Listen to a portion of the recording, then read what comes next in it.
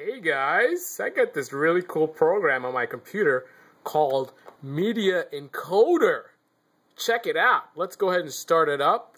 And I want to show you guys this really cool application. You're going to really love it. So what?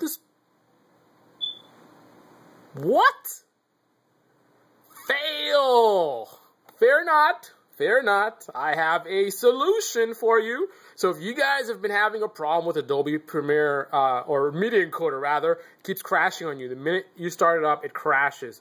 You start it up directly, it crashes. You do an export from Premiere to render something out, and it crashes right away. I'm going to show you how to fix this in like 10 seconds. Not even. Real simple. What happens here is potentially your files got corrupted. Your setting files for Media Encoder got corrupted somehow. So every time you load it up, it loads up those corrupted settings files, and it crashes every single time. There's no way around it unless you know the secret. Check out this directory, this folder. Let's close this out of the way. Look at this location. If you can't see, I'm going to read it out to you. So C Murcielago, that's your username.